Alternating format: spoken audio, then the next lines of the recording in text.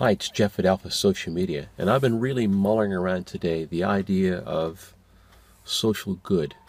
I've been looking at and thinking about the hashtag carrying counts, thinking about Adam and the Red Stag Tavern, and the idea of people abandoning their traditional media marketing, so to speak, and going with another type of marketing where social good, random acts of kindness are really creating the visibility, the likes, and the trust. Imagine that, social good instead of traditional marketing.